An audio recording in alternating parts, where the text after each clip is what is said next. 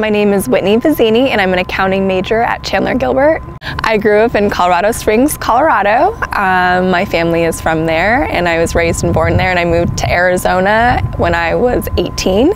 So when I started, I was very worried about juggling work and school. I wasn't sure if I was going to be having to work full-time, and I was funding my college education completely on my own.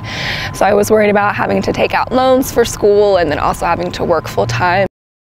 I originally started to go to Chandler-Gilbert Community College because I thought it would be a more affordable choice. I was a new student out of Colorado, so I did have out-of-state residency, and I thought it would be more affordable than starting at a university first. So I'd planned to come here just for 1 year, then transfer to ASU. But after coming here 1 year, I decided to stay 2 years and get my associate's degree, just because I loved the small ratio for students to professors. And I also just loved the small environment. I know that when I walk on campus, most of my teachers will see me and they greet me by name. I know so many peers from different other classes. And also becoming not just a commuter student, but getting involved in clubs really allowed me to get to know a lot of people, and then just the opportunities that I was afforded. I think I was put into leadership positions and opportunities that a lot of students may not see until their junior or senior year at a university, but I was able to experience those as much as my second semester as a freshman, and then also in my second year at Chandler-Gilbert.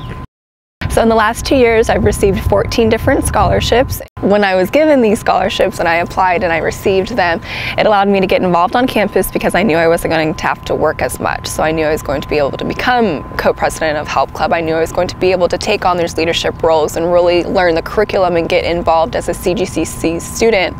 And that way I wasn't going to just have to be working as much. Also, it took off pressure from paying for the extra fees, for the extra books that you'll need for your classes. So although Chandler-Gilbert is the most affordable option, you still have tuition and fees to pay for, and those scholarships allowed me to get through these 2 years completely debt-free.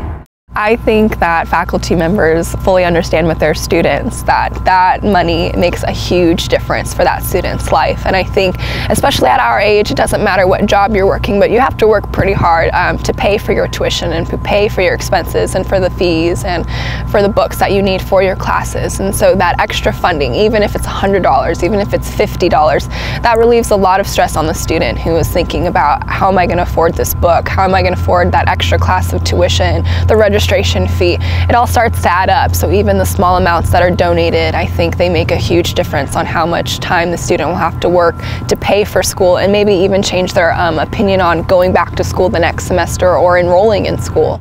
My name is Whitney Vizzini, and I challenge you to donate for scholarships.